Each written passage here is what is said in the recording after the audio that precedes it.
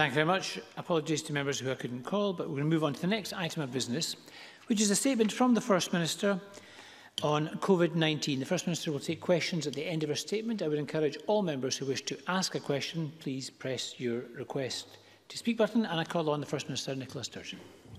Thank you, Presiding Officer. I want to update Parliament on Cabinet's review of the current lockdown restrictions, which took place earlier today. I will report on some cautious grounds for optimism, I'm pleased to say, but also set out why it is vital in order to protect the NHS and save lives to stick with these restrictions for a further period. I will set out what that means for the timing of getting children back to school, which of course remains a priority for all of us. And finally, I'll touch on other aspects of our response to COVID, including control of borders, the further expansion of testing and the progress of the vaccination programme. Firstly, though, I'll give a brief summary of the latest statistics and then seek to put these in some context. The total number of positive cases that were reported yesterday was 1,165, which is 11.1% of all tests carried out, and the total number of cases now stands at 164,927.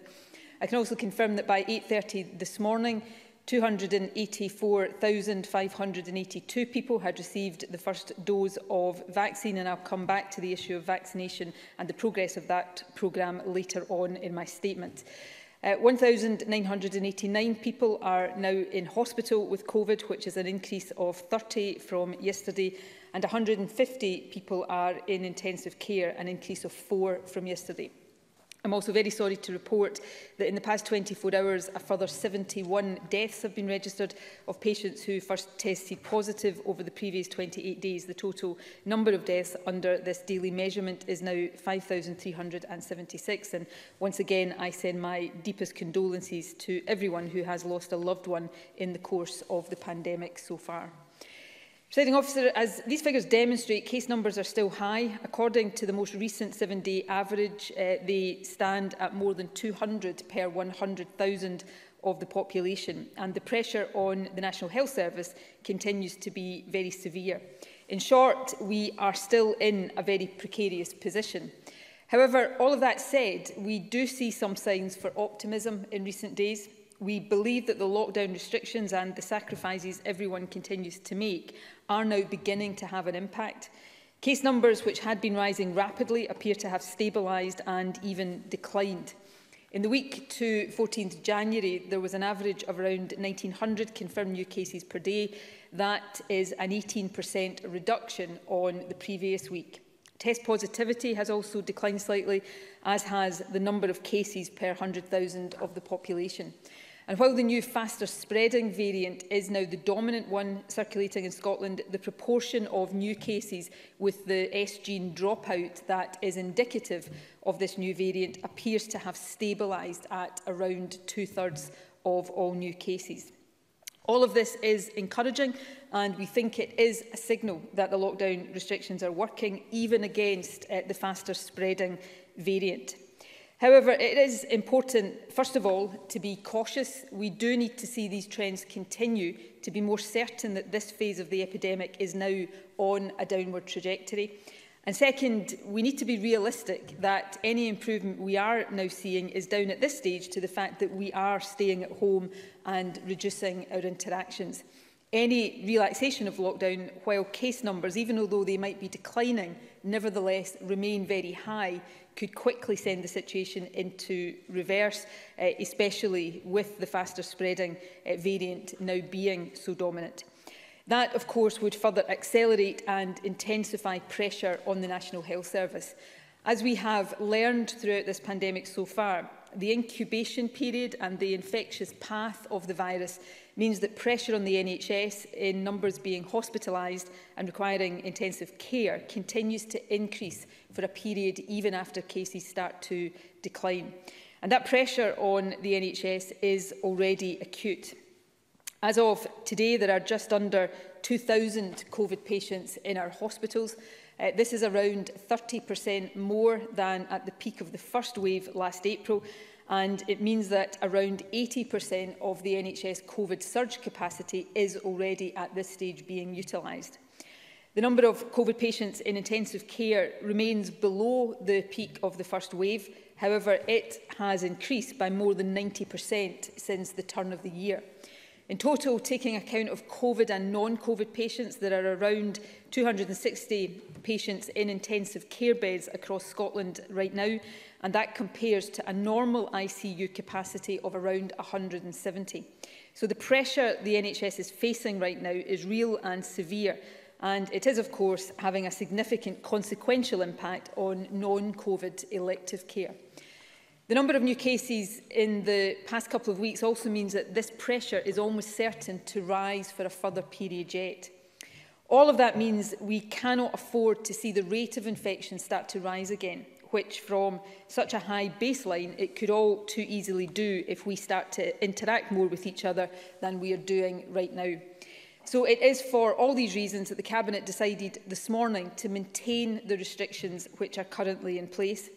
That means that the lockdown restrictions, including the strict stay-at-home requirement, will remain in place across mainland Scotland and some island communities until at least the middle of February. Cabinet will review the situation again on the 2nd of February. Now, there are two specific issues that I want to cover in a bit more detail. The first is a very specific local change that we decided this morning to make. There is currently a significant outbreak of COVID on the island of Barra, part of the Western Isles. As of yesterday, there had been 39 confirmed positive cases and more than 10% of Barra's population had been required to self-isolate. There is a significant concern that without additional measures, the outbreak could spread more widely across the Western Isles. And there is also concern about the potential impact on care home and clinical services. For these reasons, the National Incident Management Team has recommended, and the Cabinet, in consultation with the local authority and local health board, has decided that Barra and Battersea, which of course is connected to Barra by causeway, should move from level 3 to level 4 at midnight tonight. This means that the same lockdown restrictions already in place on mainland Scotland, including the stay-at-home except for essential purposes requirement, will apply there too. This change, which we will keep under review, applies only to Barra and Battersea and not at this stage to the Western Isles more generally. And of course, all affected businesses, including hospitality and non-essential retail, which will require to close, will be eligible for business support. As the outbreak comes under control, which we hope will happen relatively soon, we will of course consider how quickly Barra and Battersea can move back to level 3. The second aspect of the restrictions that I want to talk about is, of course, of nationwide and significant interest, and that relates to our schools and nurseries.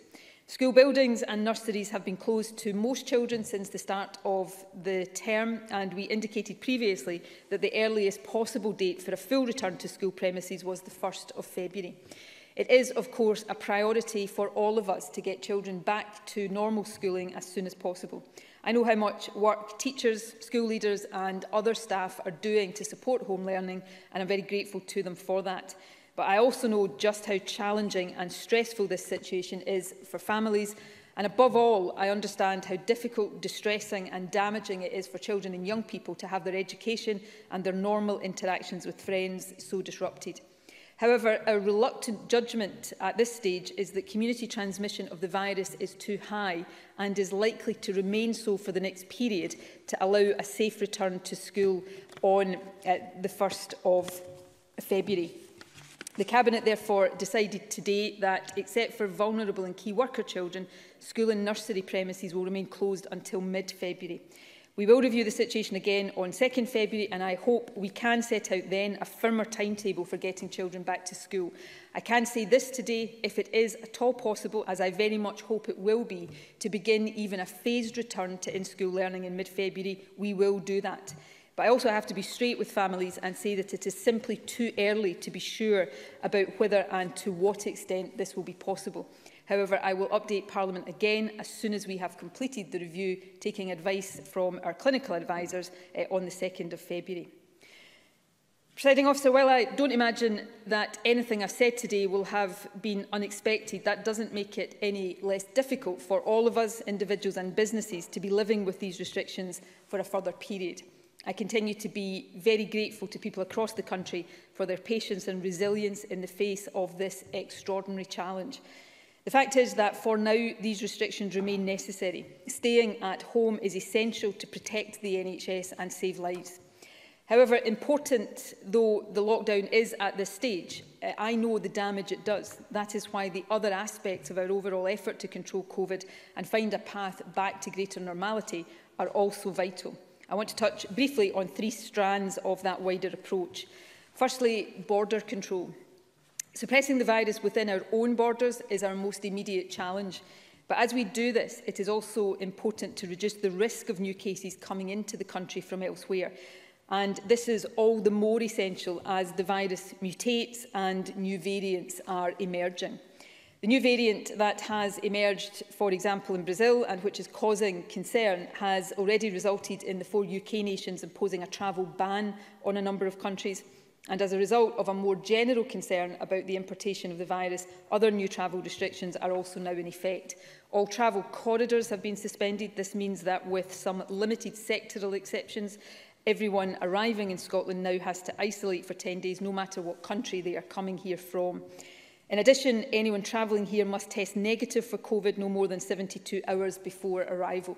We will continue to assess what further restrictions might be needed and how they should be enforced so that we can manage this risk of importing new COVID cases as well as we possibly can.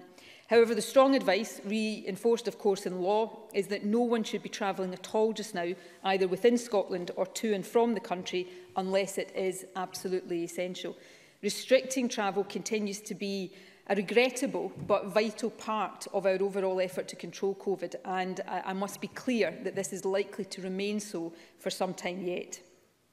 Secondly, we're continuing to expand the use of testing within Scotland, including a more widespread use of asymptomatic testing. The Health Secretary announced on Friday the start of asymptomatic testing for all care-at-home workers. We're also further increasing our fleet of mobile testing units. These mobile units will soon be capable of serving up to 84 different communities at any one time. And we will shortly, in partnership with local authorities, set out plans for large-scale community testing of people without symptoms, and these will build on and take account of the learning from the pilots conducted before Christmas. All of these measures are important and will continue to be so in the months ahead. However, nothing is more important right now than the continued rollout of vaccines. The vaccination programme is progressing well and it is picking up pace. We are now vaccinating approximately, indeed more than 100,000 people a week. That number will increase progressively from here on, and assuming we receive the supplies we expect to do, we are on track to be vaccinating 400,000 people a week by the end of February. Now, the figures I'm about to give to share a sense of progress so far, I must stress, are estimates based on management information. Official detailed statistics will continue to be published on a weekly basis, in addition to the overall figure we publish daily. However, as of today, I can report that more than 90% of care home residents, the top priority group, have now received their first dose of vaccine. Indeed, a number of health boards have now given the first dose of vaccine to 100% of their care home residents. In addition, more than 70% of care home staff have had their first dose of the vaccine, and more than 70% of all frontline health and care workers have also received the first dose. We made a deliberate decision in line with JCVI advice to focus firstly on elderly care home residents, because we know they have the greatest vulnerability to becoming ill and dying from this virus, and we have very painfully seen that in reality over recent months. Consequently, making sure this group benefits from the protection of the vaccine as quickly as possible is likely to have the biggest and most immediate impact on saving lives. However, vaccinating in care homes, for obvious reasons, is more time-consuming and labour-intensive than doing so in the community. And this is why overall figures are at this stage lower than in England, where more over 80s generally, but a lower proportion of care home residents have so far received the vaccine. However, our pace of progress in the over 80s group is also now picking up. We estimate that between 15% and 20% have already had the first dose, and we are on track for all over 80s and everyone else in JCVI groups 1 and 2 to have been offered the first dose by the start of February. By the middle of February, we expect to have completed first doses for all over 70s and for all those who are deemed to be clinically extremely vulnerable. People in these groups will start to receive appointments for February in the coming days. We then aim to complete first doses for everyone who is over 65 by the start of March, and to give first doses to everyone on the JCVI priority list by early May. That means, Presiding Officer, that in around 3 months' time, approximately 3 million people in total will have received at least the first dose of vaccine. This is, of course, the majority of our adult population and includes everyone over the age of 50 and many younger people with an underlying health condition. The rest of the adult population will follow after that, just as quickly as supplies allow. I am well aware of how much interest, understandable and very legitimate interest there is in the vaccination programme. It is the biggest and undoubtedly the most significant logistical operation in Scotland's post-war history. The Scottish Government will provide Parliament and, of course, the public with regular, detailed updates on progress. However, while there is no doubt that vaccines give us real hope for the future and they will help us significantly on the path back to greater normality, it is important at this stage to also add a note of perspective. The vaccination programme right across the UK is focusing initially and rightly on the advice of the JCVI on those who are most vulnerable. That means it is unlikely in the immediate future to have a significant impact on overall population-wide case numbers. That, we hope, will come later. However, we do expect vaccination to have an earlier impact in reducing the burden of severe illness and death, and I'm sure everyone will agree just how important that will be. It is also the case, and this is my second point of perspective, that experts cannot yet tell us whether and to what extent the vaccines stop transmission of the virus. So we know it alleviates the burden of serious illness, which is extremely important, but we don't yet know if vaccine stops us getting and passing on the virus. And that means that certainly for now and possibly for some time to come, there will be a continued need for all of us to play our part in suppressing transmission in the ways we've been doing for the past few months. Obviously, I hope this will not entail the strictest form of lockdown for too much longer, but some mitigations, for example, physical distancing, hygiene, face coverings, possibly travel limitations, are likely to be necessary for some time yet. All of what I have just said is an essential part, I think, of being open and transparent with the public about the challenge we, in common with the rest of the UK and other countries, still face. But none of it should detract from the fact that we do now have hope, much more so than at any time since the start of this pandemic, of a path to much greater domestic normality, something that all of us crave. For now, progressing along that path requires continued discipline and continued sacrifice from all of us. Lockdown, including the stay-at-home requirement, however tough it is, and it is really tough, continues to be necessary. So please, I am asking everyone again to stick to the letter, but also to the spirit of these lockdown rules. We should not be thinking in terms of the maximum interactions we can have without breaking the rules. Instead, all of us should be thinking every day right now about how we can reduce our interactions as far as we can to remove as many opportunities as possible for the virus to spread.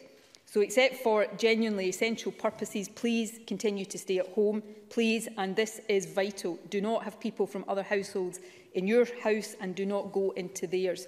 Work from home whenever possible, and remember, if you are an employer, you have a legal duty to support your employees to work from home as far as possible, and follow the facts advice at all times when you are out and about.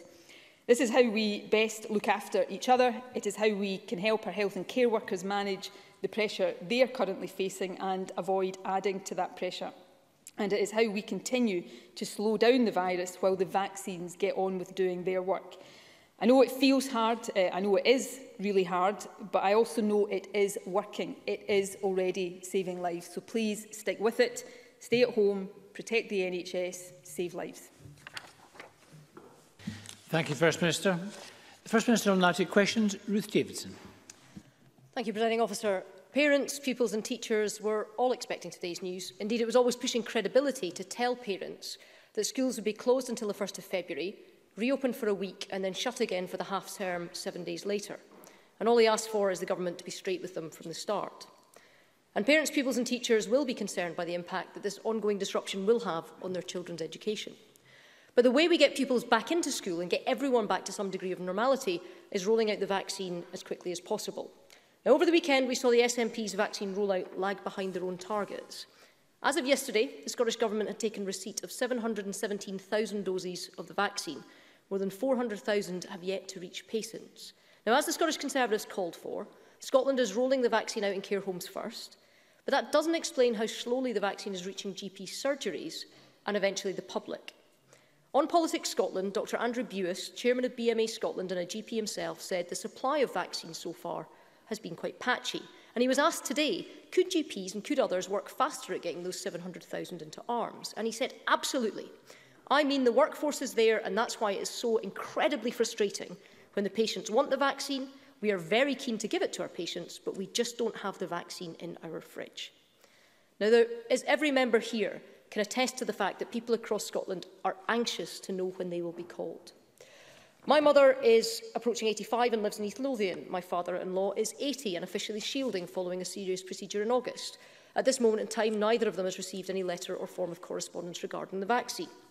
I am becoming increasingly frustrated at the limited information on when my 81-year-old housebound mother-in-law will receive her vaccine. She lives in EH2.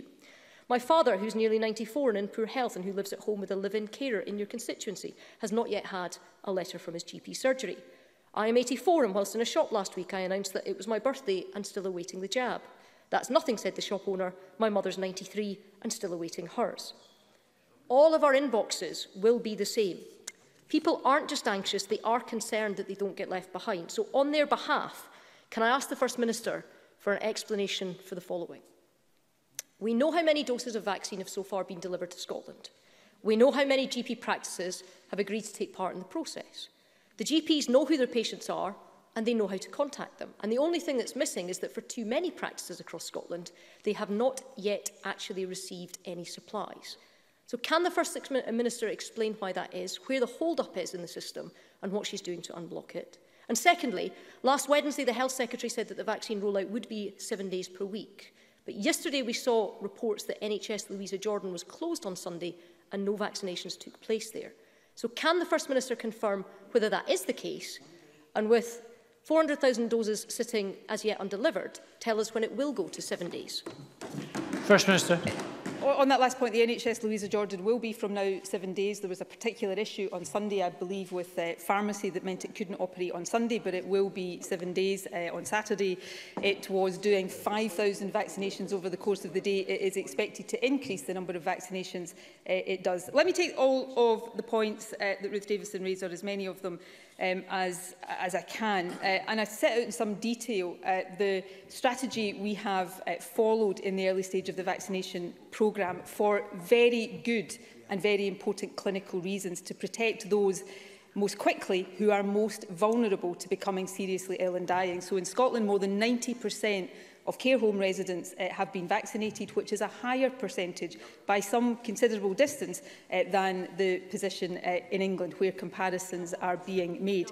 We are now, of course, picking up pace with over 80s in the community. We are not behind our targets. Over January, we expected to be vaccinating in the region of 100,000 per week. We are exceeding, in the most recent week, 100,000 per week. That is progressively increasing, and we have set the target, supplies permitting, of course, for that to reach 400,000 per week. We're all working to the same targets of completing JCVI priority groups 1 and 2, and then by mid-February, 1, 2, 3 and 4. The 4 nations may be going about that in a slightly different order, but we are all following the same targets. On supplies, and I want to be quite blunt and perhaps brutally so here, Presiding Officer, we last week published detailed estimates of supply now and well into the future. We put that out in a document that went on the web and was circulated.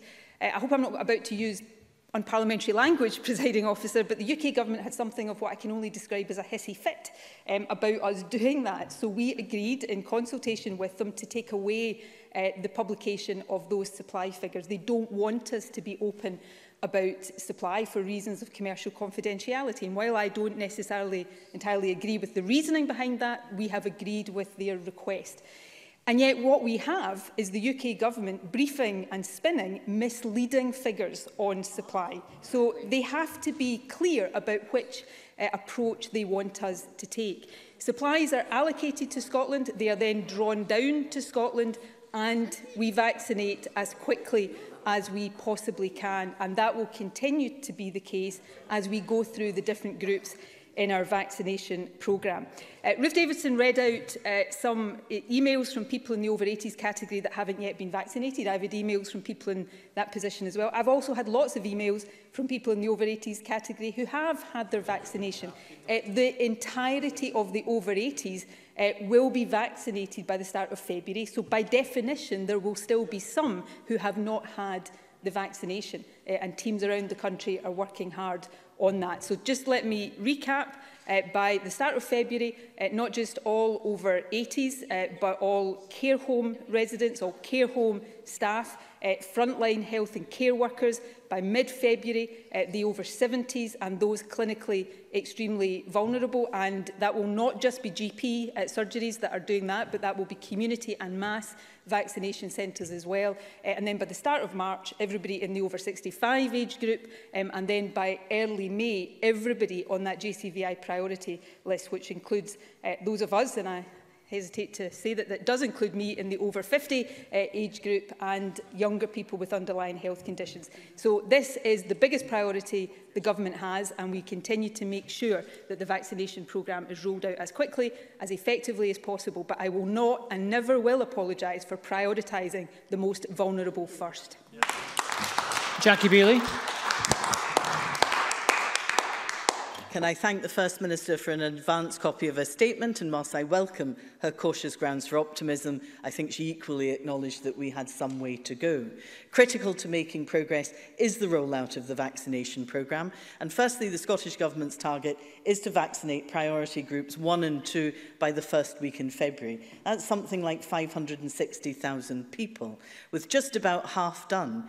Is the First Minister confident that she will meet that target by the 1st of February? And can she advise what specifically is being done to ramp up the programme to meet that target? Secondly, the BMA this morning were still reporting the patchy distribution of vaccines, and GPs are ready and desperate to start the vaccination programme. However, we hear that there are apparently 400,000 doses of the vaccine available in Scotland.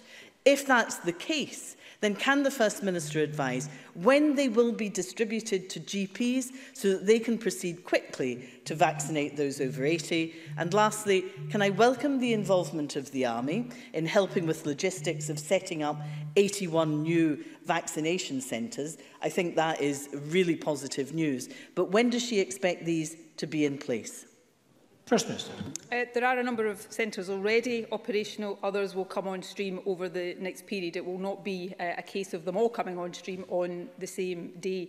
And we will, and have been all along, aligning the centres coming on stream with the supply of vaccine we have. I'm not going to repeat the points I made to Ruth Davidson on whether or not we can be open and transparent about the numbers of doses and the supply that we have and expect. We tried to do that last week. It didn't meet with everybody's approval, but I'm very happy to republish what we published last week if the UK Government are now willing for us to do that.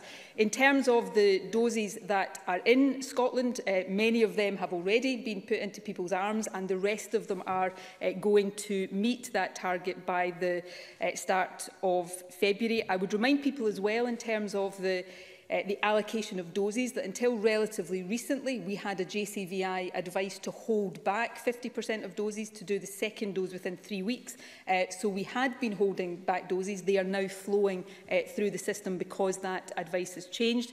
Yes, I am confident that we will meet the early February target for the groups 1 and 2, which, just to recap, are care home residents, which are almost all done already, care home staff, frontline health and care staff, and the over 80s group. And it was always the intention to progressively increase that as supplies increased and as the infrastructure came on stream. And as I say, we're already vaccinating at the rate of more than 100,000 a week. And then I'm confident, supplies permitting, that we'll meet the targets we have set after that. The Army have been involved to a greater or lesser extent, depending on the phase we've been in with our pandemic response. Since the outset, they were based in St Andrews House for a significant number of months last year, and I'm very grateful to them for their logistical support. They've given us support, as they have other nations across the UK, on PPE supplies, chains, on the early stages of the NHS Louisa Jordan, and now some logistics support around the vaccination programme as well. But this is a programme that is involving people at all levels of government, the NHS, many within the community health services of our country, and that's right and proper because it is the most important task that government has right now. Thank you. Patrick Harvey to be followed by Willie Rennie. Patrick Harvey. Thank you, Presiding Officer. Nobody will be happy about keeping schools closed to most pupils for longer, but nobody should be surprised either. We've been clear that full reopening can only happen when it's safe to do so.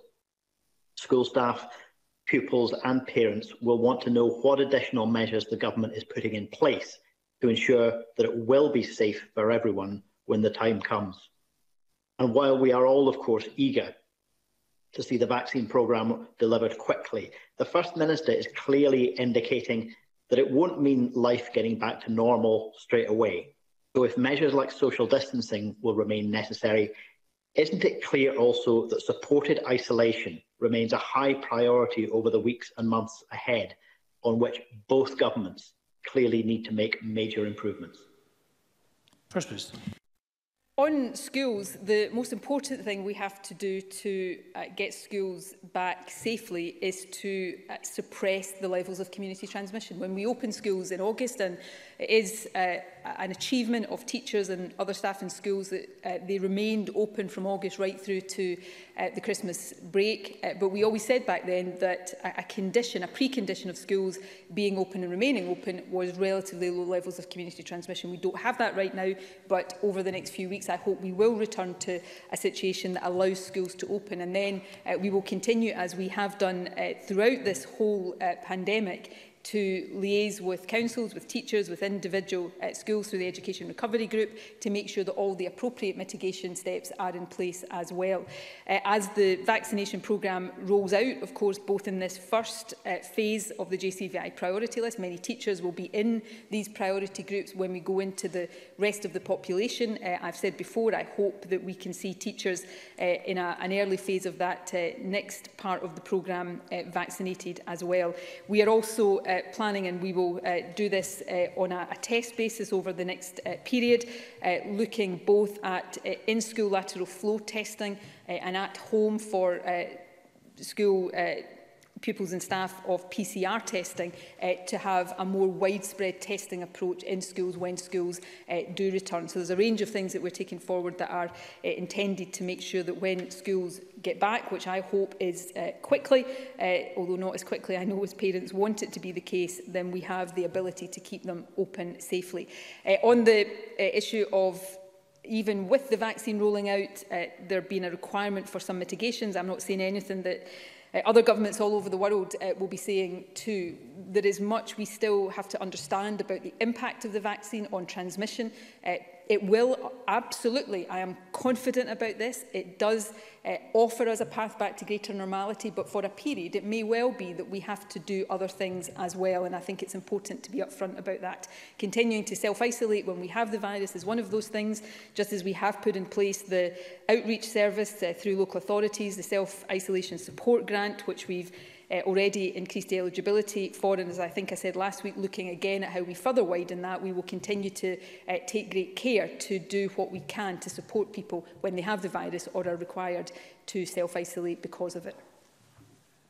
Willie Rennie. Last week, the Health Secretary admitted that 200,000 doses of the vaccine were in storage in England. This week we hear that could have doubled to 400,000.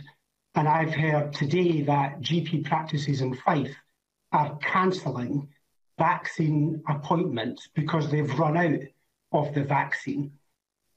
Is the First Minister seriously saying that all the problems with the supply of vaccines into Scotland is to do with the production and not the government's distribution system? Is the First Minister going to admit that she's got a problem with distribution? First Minister. No, I'm not. We have a big challenge, as all governments do, to make sure that as vaccine is allocated, because there is a supply flow. We get an allocation of doses, we then draw them down, they are transported to Scotland, and then the doses in Scotland are distributed further and get to the point where they are injected into people. So we have to keep that supply flowing. I've already said why we have agreed not to talk in terms of numbers about supply, although I'm very happy to do that if there is a change of heart around that. Of course, we have a restriction in terms of the use of the Pfizer vaccine in some settings because of the particular logistical issues around Pfizer. So we are prioritising the Oxford-AstraZeneca vaccine for GP practices, and we have been using Pfizer in care homes, which of course are 90% done in terms of care home residents. So I don't underestimate. I regularly, as recently as late yesterday, have very detailed discussions with the Scottish Government official team leading this work. I don't underestimate the ongoing challenges of this, but I don't think it would be right to say that the programme is not progressing well. We have prioritised it in a particular way, and we will continue to increase the pace of it in line with the priorities and the targets that I have set out. Thank you. Annabel Ewing, to be followed by Maurice Golden. Annabel Ewing. Thank you, Presiding Officer. As the MSP for Cowdenbeath constituency, I know how vitally important equality of educational opportunity is for the life chances of young people. Can the First Minister therefore outline what Scottish Government support has been put in place to support digital inclusion in Fife and across Scotland to ensure pupils are not losing out on their education? Thank you. First Minister. Can I thank Annabel Ewing for raising a question of fundamental importance, and I think everybody agrees with that. It is such a regret, I think, to all of us that children are having another period of learning out of school and learning at home, and I know families and parents are struggling considerably with that. I've had a great deal of feedback in the last week or so to the effect, firstly, that the provision of online education is much better than it was in the first lockdown, but nevertheless that it is still a real struggle for families to cope with the juggling of work and looking after and schooling their children. And it is really important that we recognise the impacts, the equality impacts of this, and ensure that we try to level that as much as possible, and in particular make sure that we are giving younger people in more deprived areas greater access to online provision. Since the start of the pandemic, we've invested £25 million to support digital inclusion, specifically among school-age children, supplying digital devices across all local authorities, benefiting around 70,000 children and young people. The Deputy First Minister announced just last week an additional £45 million of funding to assist with remote learning, and Education Scotland has published information on entitlements for remote learning, balancing live learning and independent activity, which will be regularly monitored. And their first overview report on remote learning is due later this week. So these are issues we continue to treat with the utmost seriousness.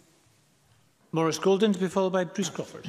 Thank you, Presiding Officer. The extension of the lockdown will mean business support funding to protect jobs is more important than ever. Reports on the ground indicate councils are being overwhelmed trying to process business support payments, with SNP ministers having created a complicated and convoluted support system. So much so, SNP ministers are apparently considering outsourcing some schemes away from councils. Can the First Minister confirm if this is the case, and if so, which support payments will be outsourced? First Minister. What I can confirm is that we are exploring all options to make sure we get money to businesses as quickly as possible, something that the Conservatives have called upon us to do, and I think rightly so. We have also previously, and will continue to look at the support we give, the administrative support we give to local authorities to help them allocate money as quickly as possible.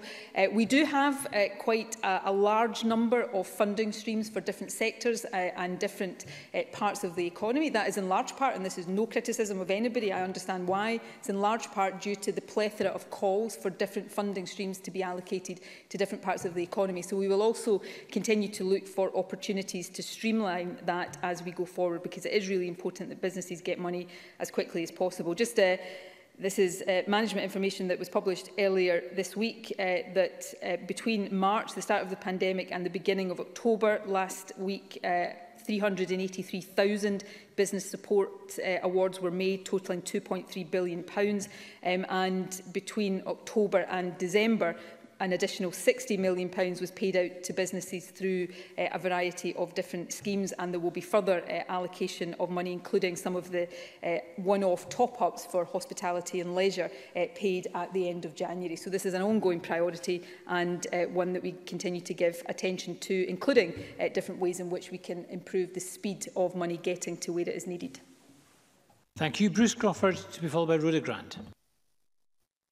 Thank you, Presiding Officer. First Minister, GPs in my Stirling constituency are receiving vaccine, some of them later than others, not entirely unexpected. But for maximum clarity for people watching from home, would the First Minister confirm that distribution of vaccine supplies to GP practices is coordinated by UK logistics company Movianto? Can the First Minister also confirm that it is the company that is responsible for vaccine delivery to thousands of sites across the UK, including directly to GP practices in Scotland, not NHS boards? Finally, will the First Minister confirm that while the level of supplies will undoubtedly vary, people should be reassured the vaccine deployment is on schedule, despite the noise from the opposition to try to make it otherwise? First Minister. What it might be helpful to do, I'll ask the Health Secretary to do this in short order, is set out to MSPs exactly how the distribution process works, because Movianto is a key part of that, and GP practices will order from the distributor, but of course health boards have a big role in this as well, as does the Scottish Government in terms of coordination, but it would be useful, if it hasn't been done already, to set that out for greater understanding. What we are absolutely at this stage certain of, it is always possible that there will be interruptions to supply. But based on our expectations right now, we are confident of supplies that allow us to meet the targets that we have set and that I have reiterated today around the milestones that we will meet for the key JCVI groups, with the over 80s, of course, being the first after care homes in that order of priority to be completed at the start of February. But of course, we will keep MSPs and the wider public up to date with any supply issues and any implications that they will have on the overall delivery programme.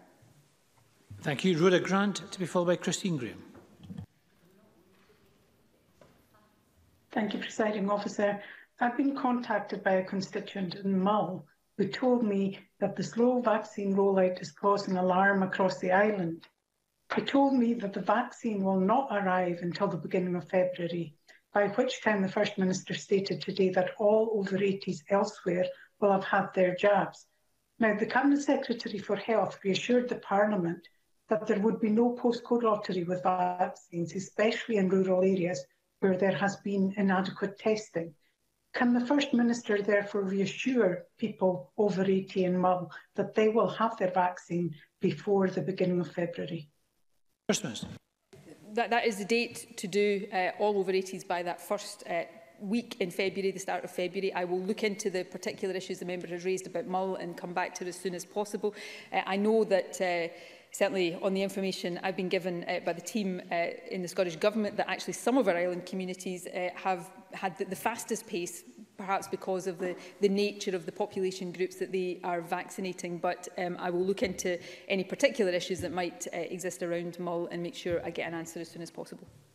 Thank you, Christine Graham, to be followed by Jamie Green. Thank you, Presiding Officer. First Minister, despite the actions of the majority observing the COVID rules, you described the situation as precarious and pressure on the NHS as severe. Yet on my brief walks, I see groups ignoring social distancing, a supermarket with no directional arrows, lax social distancing, even running out of hand sanitizer at the entrance.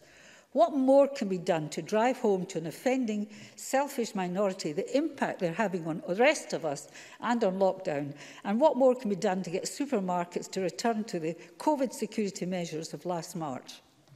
First Minister. So these are important issues. I think firstly I want to again thank the majority of people who are, and it's very, very difficult for everybody to do this, abiding by these restrictions. If it wasn't the case that the majority were abiding by these restrictions, we wouldn't be seeing now these, albeit cautious, signs for optimism that I spoke about earlier on. But of course, we want to increase compliance as much as possible. I will take away the point again about supermarkets. Supermarkets have, and I welcome this, made a lot of commitments in recent weeks about strengthening some of their mitigations, including being much tougher around the wearing of face coverings, but it's important that all supermarkets do that, and we will continue to have a dialogue with them about that. To individuals, what I would say is I know, and I do know from personal experience, it can be very easy in the spur of the moment to let your guard slip and forget a face covering, or perhaps forget that you've got to be 2 metres distance. We've all got to just constantly remind ourselves of this. And to people who perhaps think this is all fake and that it's not something to be taken seriously, you're wrong. You are flatly wrong, and you only have to look at the numbers of people seriously ill in our intensive care units right now to know that, the people who are losing their lives, the bereaved families, the length and breadth of this country. So you are putting not just yourself at risk, you're putting others at risk. This is a time, more so perhaps than at any time in most of our lifetimes, that we are all so interdependent. Anything we do in flouting rules or deciding that they're not important doesn't just affect us, it potentially affects everybody around us, including people we love. So I would make an appeal to anybody who's in that category to please think again. This is serious, it is affecting many people very, very severely. And if we don't all abide by these restrictions, it gets worse, not better, and nobody wants to be in that position. Jamie Green, to be followed by Maureen Watt. Thank you, Presiding Officer. If schools do remain closed to the majority, the Government has to ramp up efforts to prevent our most disadvantaged pupils fall further behind in their education. So can I ask the First Minister to shed some more light on what this phased reopening of schools might actually look like, and what criteria will need to be met for ministers to give it the go-ahead to get these young people back into the classroom where they belong? First Minister. No, I can't give more detail on that right now, because if I did, I wouldn't be being straight with people about the uncertainties that still lie ahead. I will do that to the extent that it is possible to do that as soon as we've had the review on the 2nd of February. What I will say right now is that we will do everything we can to, at the very least, begin a phased return from mid-February. Clearly, we have the mid-term break in February, and the dates for that vary around the country. In terms of criteria, as I said, I think in response to Patrick Harvey, we need to get levels of community transmission much lower than they are right now. That is the most important thing. So the rest of us have a part to play in making sure that happens. And as I've said before, we mustn't, and I don't think anybody should see this as a binary, schools open or schools closed. If it is possible to have young, and I'm simply saying this by way of illustration, not as an indication that this is a definite decision, but if it is possible to have, for example, younger children back before older children, or parts of the country where transmission is lower back earlier than parts of the country where it remains higher, we will look at all of that. We want to get children, as many children as possible, back to in-school learning as quickly as we possibly can. But that must be safe for children and safe for those who work in our schools as well. Maureen Watt, to be followed by Ian Gray. Thank you, Presiding Officer. I've been receiving inquiries from NHS office support staff who believe that they could perform the majority of their work from home, but are being denied or refused the chance to do so as a result of lack of remote access tools such as laptops or supported VPN access. Given that working from home is the default position, can the First Minister say what guidance and support is being given to NHS boards with regards to the issue of home working for staff, and what avenues are open to those who feel their concerns are not being addressed? First Minister. Well, we're very clear that anyone who is able to work from home right now must do so. That's a statutory requirement, and we are very clear that all employers, including the NHS, should be facilitating that whenever possible. Obviously, and I think we all recognise that given the nature of what the NHS does, that is not possible for everybody who works in the NHS, but it will be possible for some who work in the NHS, and where it is possible, it should be facilitated. Employers must make every effort and they must be flexible in their approach. That must include considering individual circumstances and providing staff with relevant and necessary equipment, IT services and infrastructure. The specific issues that Maureen Watt has raised, if she wants to pass them in more detail to the Health Secretary, I'm sure she will look into them, and that will help us to assess whether there's more we can do to help NHS boards help their staff work from home where that is possible. Furthermore, we would expect staff to engage with their trade unions and employee directors should they have any concerns around this. Ian Gray to be followed by Emma Harper. Thank you. I understand that the vaccination programme is following JCVI priorities, but 20 school hub staff in my constituency have contacted me. They have to continue to work with vulnerable young people with complex needs up to the age of 17 or 18, and they point out that this requires providing care very similar to that provided by frontline care workers who have been prioritised for vaccination. Will the First Minister acknowledge that they may have a point and reconsider the prioritisation of ASN workers in school hubs? First Minister. I have already acknowledged this publicly. In fact, I discussed it directly with Larry Flanagan of the EIS yesterday in the context of one of my regular meetings with the STUC. This is not so much about reprioritising ASN staff who are in those circumstances. It is instead, and I've undertaken to go back to the EIS with more detail of this as soon as we have as soon as we're able to, but this is about treating certain ASN staff more as social care staff, given the nature of what they do. So I do recognise the point, and hopefully we will resolve that point to everybody's satisfaction soon. Emma Harper to be followed by Rachel Hamilton. Thank you, Presiding Officer. I've been contacted by many constituents across Dumfries and Galloway who supply close contact services, like James Devlin, who's a driving instructor. And because they are newly self-employed, they cannot provide enough income information to meet criteria for business support previously available. While I welcome the Scottish Government announcement of the new Self-Employed Hardship Fund and the Mobile Close Contact Fund, I'm concerned about the time frame for the money going into constituents' bank accounts.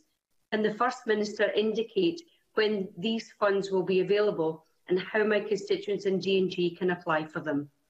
First Minister. Well, as Emma Harper has indicated, we have set aside funding of £15 million for mobile close contact services in particular, and £15 million for a second iteration of the newly self-employed hardship fund that we first introduced in April in order to recognise and mitigate the financial challenges for those who weren't able to access the UK Government's self-employed income support scheme. And we will provide more information on both of these funds over the course of the remainder of this month in order that money starts to flow from them. The £30 million Local Authority Discretionary Fund is also empowering local authorities to direct funding to specific groups or sectors within their areas where they think there is a particular need that might not be catered for by some of the more general funds, and that includes for supply chain businesses. So we will continue to, taking account of the point I said earlier on about building up a complexity of provision, we will continue to take account of particular needs, even in terms of some of the smaller parts of the economy, to make sure that we're getting funding to as many people as possible. Rachel Hamilton to be followed by Bob Doris. Thank you, Presiding Officer. It has been reported that of 700,000 doses, approximately 35,000 doses are expected to be wasted. Can I ask the First Minister what appropriate planning arrangement has the Scottish Government in place to ensure that hardworking GPs and their teams can know exactly how many COVID doses they will receive per week to manage and reduce that waste? And is there flexibility to use the projected 5% of vaccines that would otherwise be wasted to vaccinate other groups, such as frontline police officers, as suggested by Callum Steele of the SPF, or indeed key workers? First Minister. Okay, there is quite a lot of, if I may say so, misunderstanding in that question, which even cursory reading of the deployment plan that we published last week would have cleared up. So I recommend it to anybody who hasn't had the chance to read it. You will find it no longer has the clarity on expected supplies because the UK Government asked us to take those out of the document, but if they are happy now for us to put them back in, that would answer part of Rachel Hamilton's question. So perhaps the Conservatives, who are keen to know what the supplies are, might want to make that case to their UK Government colleagues.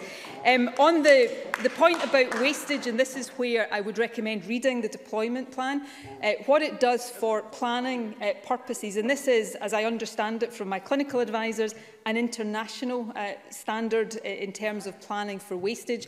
It makes an assumption for planning purposes that up to 5% could be wasted. Now, that is taking account of what we hope will not happen, but what we have to plan for maybe happening. A freezer, a large-scale freezer might fail, or there might be some other large, unforeseen and unexpected problem in the supply that means that quantum could be wasted. But that is not what we expect the wastage rate to be, so we can't start allocating those to other groups. In fact, the actual experience of wastage in the programme so far is around 1%. Now, that is...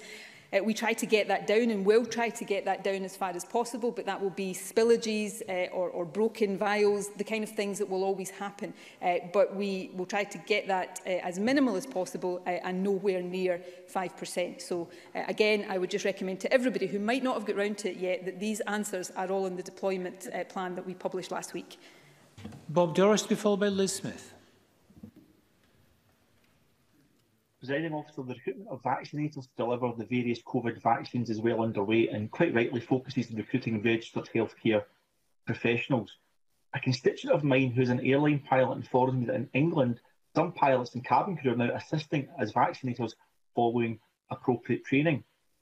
Can I ask the First Minister how the recruitment of vaccinators in Scotland is progressing and whether there may be the need to widen out the recruitment to other groups of workers depending on the success of that recruitment campaign? The recruitment of vaccinators is progressing well. I'm just looking for the specific number in my folder here. It's about, the Health Secretary is telling me, I think it was 5,000, I think it's 7,000 have gone through or are going through that training. We have the numbers currently active in the vaccinator programme that we need to match the supplies of the vaccine we have, and they will scale up as the supplies scale up. We, again, in the plans, the deployment plan that we set out last week, we put in there detail of the numbers of vaccinators that we will require when the programme is at peak, when we are able to support that with the supplies. So that is going well, but of course we want to, as we will do with all aspects of the programme, keep that under close and ongoing review. Liz Smith to be followed by Stuart McMillan. Thank you. The First Minister will be very aware of the comments made by Scottish Care last week about the concerns with the anti-vax movement targeting a lot of our care homes. Could she update the Chamber on what action the Scottish Government is taking to counter this? First Minister. Well, I share the concerns of Scottish Care. We are putting in place a number of things, webinars, for example, with staff to address directly some of the concerns that they may have. Some concerns may be legitimate, others may be being fuelled by the anti-vax movement, which I think we have to be careful doesn't get allowed to cause damage to the programme here or in any other country. I referred earlier on in another question to discussions with the STUC yesterday, who made a very helpful offer to be part of that discussion with staff so that we can encourage maximum uptake. When I first heard about this, I was concerned, I'm still concerned, but the actual figures which I reported earlier on of uptake within the social care workforce give me some cause for reassurance. As I said earlier on, in terms of care home staff, we are now at more than 70% of those who have been vaccinated with the first dose. And overall, in terms of NHS and social care frontline staff, it is also above 70%. So that would suggest that there is good uptake, positive uptake, but of course we want to get that as high as possible. And I think we've all got a part to play in making sure that these ridiculous, unfounded and baseless fears and smears that are spread around by the anti-vax movement do not get any purchase at all. Thank you. I've got three further supplementaries, so I think we'll have time to squeeze them all in. Stuart McMillan to be followed by Neil Findlay. Stuart McMillan. Thanks very much, Presiding Officer. The First Minister spoke earlier regarding funding to assist businesses. Can the First Minister therefore clarify whether the pet grooming businesses can access the support through the Strategic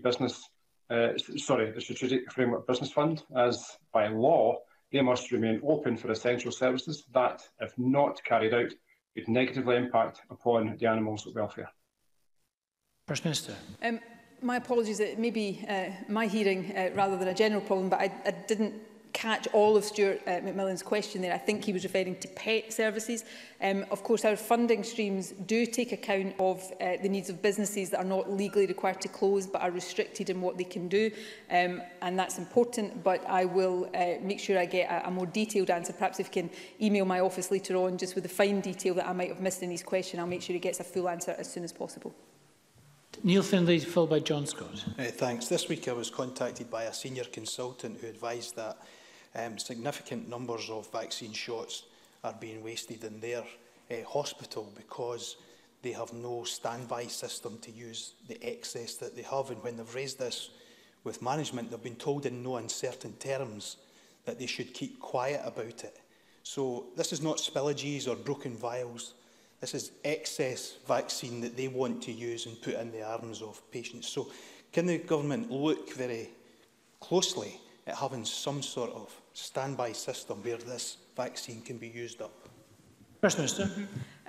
Boards, as far as I understand it, do have standby plans in place, but I will get the Health Secretary to follow that up just to make sure that they are all working as they should do. No member of NHS staff, if they are experiencing something that is of a concern to them, should keep quiet about it, and I've always been very clear about that. It is in nobody's interest. You know, it's certainly not in the interest of the Scottish population, but, you know, it's not in the interest of me or the government to have a single dose of this vaccine wasted in a way that is avoidable. There will always in a vaccination programme, be some unavoidable waste. We want to minimise that. But the suggestion that we would not take seriously any reason why there may be avoidable wastage, it just doesn't make sense. So anybody who hears any of these things, tell us straight away and we will get on to them and we will resolve it. It is really important for the smooth and efficient operation of the process that there is plans in place for people perhaps not attending appointments, for other things, so that doses of the vaccine are being used and being used to the maximum. And John Scott. Thank you, Presiding Officer. That vaccination supplies reaching GPs in Ayrshire and elsewhere for the over 80s and the under 80s appears to be patchy is beyond dispute. Is there any particular reason or reasons why delivery of vaccinations to GP surgeries has become such a postcode lottery, and what is the Scottish Government doing to resolve this? First Minister. The supply will... the word patchy is being used, which is not necessarily one I would use myself, but the supply, the supply particularly of the AstraZeneca vaccine continues to increase, these things will even out. It's not a postcode lottery, it's about getting the supplies as quickly as possible to GP surgeries. And of course, as I've said earlier on, there are logistical restrictions around the use of the Pfizer vaccine in GP surgeries. There are GP surgeries, as we speak, will be vaccinating over 80s, and that will continue to pick up pace. As I said earlier on, probably getting towards 20% of the over 80s nationwide have already had the first dose, and that will increase progressively as we get towards that target of all over 80s by the start of February. Thank you very much, and that concludes our statement on COVID. We're going to move on to the next item of business. Could I just encourage all members, as leaving the chamber, just to use the aisles and gangways, not to walk behind or in front of other members in their chairs. Thank you.